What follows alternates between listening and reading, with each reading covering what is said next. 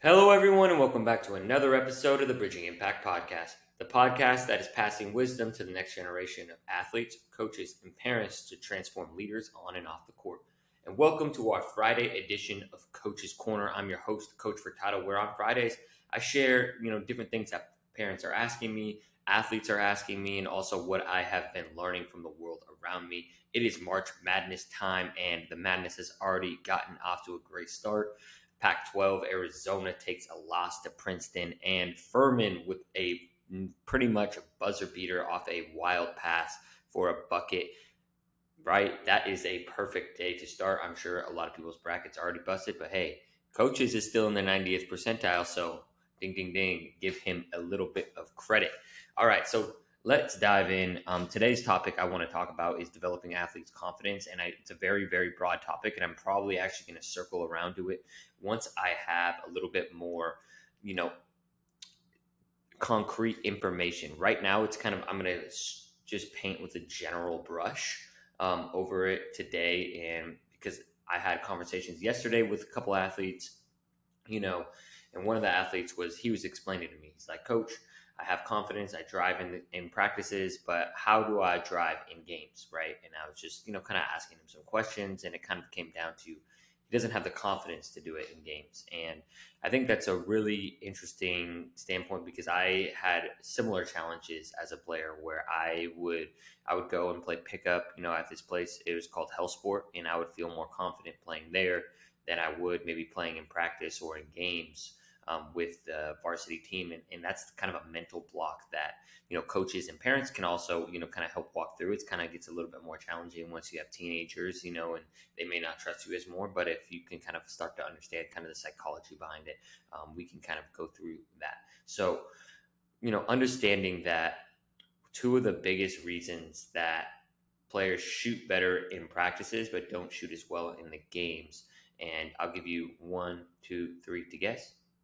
All right. If you guessed they do not practice at game speed and they do not shoot with enough pressure, then you would be correct. So that applies for everything. It honestly is just not shooting. Like you can do that for hitting in baseball. You could do that for dribbling and ball handling.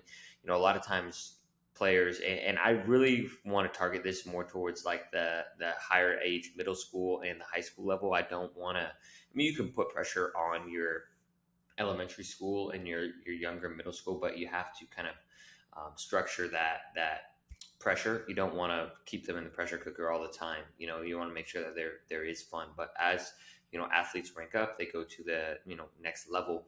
They are going to have to feel and understand how to play with confidence because there's so many different athletes. And number one, I feel like confidence comes from repetition, right? Like I am not confident in the kitchen because I heat up Trader Joe's frozen food all the time. So if you ask me to make a big meal for the family, I'm not going to be confident in the kitchen because my cooking skills, my chefing skills, they're not ironed out. So that's number one. Like I don't think you can really truly be confident at your craft until you have put in a lot of time and effort. And so that's a really important one is, how are your athletes training? Are they just going to the park? Are they just putting up a couple of shots really slowly with no pressure on it all? Well, then they're not going to get better because they're not putting pressure on themselves and they're not practicing at game speed. Those are two really, really important things. And if you take anything away from this podcast, that would be number one, because it's so imperative to practice at uncomfortable speeds because in the games, everything speeds up. Our mind starts to speed up, and we'll touch a little bit more on how to slow that down in a minute. But also there's more pressure, right? You got parents in the stands, you got coaches yelling, you got referees reffing, you got, players jawing back and forth at each other's, and you got you friends in the stands you want to impress. There's just more pressure in general. And I watched as some of our, varsity guys, they shot way better in practice than they did in games because for a couple of reasons. I think towards the end we started doing pressure shooting more, but I also just don't think they were always shooting game speed shots, right? You have to shoot uncomfortably quick. And I think, if you are a basketball parent and you want, and a good example, right? Everyone looks at Curry, but I actually think his partner, Klay Thompson, does an unbelievable job at shooting quick. So that's a great person to potentially study if you want to shoot quicker. For those that are not, necessarily basketball parents. That's all right. There's always going to be other great athletes to, model your kids game around. So I think also, the mental side, that would be my second point, right? Is, number one, I said confidence comes from repetition. Number two is just your thoughts feed everything. And I like to choose the word, productive thoughts instead of positive thoughts, because I think the word positive has kind of been misconstrued into like happiness and rainbow land. And productive thoughts are, if you miss, I'm just going to keep it on the basketball train. If you miss 3 shots in a row, like it is not a productive thought to say, hey, I suck at shooting, right? You may want to, if you're training, right, go in closer, right? If you're in game, right, you have to understand, hey, if I will take and I will make the next open shot, but I don't need to force it, right? Having that productive self-talk. And actually, one thing that I have seen recently this week is I've seen athletes say their name.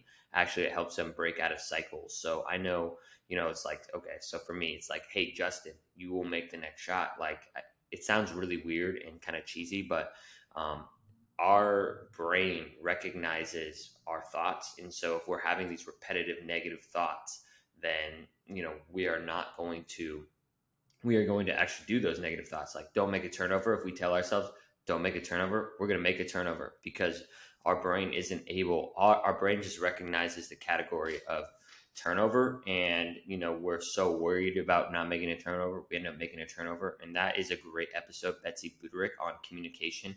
That's a great one for coaches and parents on what to do, but also you can take it in with yourself within. And I think the other thing is, I'm not even sure how often, high school athletes and even, I mean, middle school athletes definitely are aware of what they say. And I think that awareness is what probably has to come first before you can really change those thoughts to be more productive. So I would just ask, be like, hey, when you're practicing, when you miss a couple shots, what do you say to yourself, right? They might not even know. It might be subconscious. It might be something that, unfortunately a parent said or a coach said to them, at some point in their career, and then they're just repeating that on because that's often how thoughts work. And so really improving those to be productive, becoming aware, and then kind of making that shift will be a big improvement. And then also just visualization. Like, this is a really big one. It's a big one, especially for high school athletes who, may be super sore. They may not want to put in a lot of reps, but you can put in mental reps, especially for in game. Like, that's really important, especially, like, I know we're now in the off season for basketball, but, maybe you're a baseball parent or something, but, that you have to have, kids and athletes visualize themselves succeed, right? So what does that mean? Let's use free throws, right? Free throws are a big one, especially here in March Madness, right? You got to close out games, or you can make games closer by making your free throws. And that's a lot of pressure because the whole game is watching. And so a great exercise, right, is to close your eyes and just imagine yourself making, those 2 big free throws. And the more free throws and the more vividly you can visualize it, the better. So if you can visualize the stands, the right gym, the color of your jersey, right, the more you'll be able to believe it. You can look at it in a couple of perspectives. You can look at it in the perspective of, okay, you're the actual shooter, and you can watch yourself from a third party perspective. Both of them have, their positives that can really be helpful for athletes. And that's one that I didn't really explore that much as an athlete, something that I feel like is a little bit newer age, right? Where I think, especially after the pandemic, we've been really focusing on that. But I definitely think that's something that, a tool that you can give to your athletes. And, the kind of last bit of advice I have is really just that confidence is a skill. Like, a lot of times I think we think, right, we look at certain people are more confident than others, right? And, people in the NBA, WNBA, they struggle with confidence just as much as we regular people do.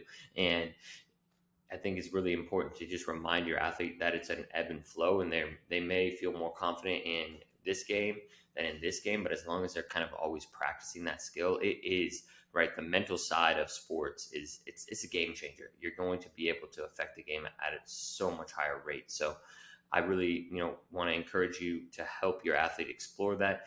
And as always, I appreciate you all. If you got something out of this is a really important episode. So go share this with a friend. I have a lot of mental game athletes on the Bridging Impact podcast. If you scroll through, there's a lot of great resources that they all have as well. We got Tammy Matheny, Dr. Amber Selking, Betsy Buderick, the list goes on. There's a ton of great resources. So go listen to some of those old episodes if you haven't. And for those of you that, listen every week, I appreciate you also. I will be in your ears and eyes next Friday. Have a wonderful weekend. Coach Furtado out.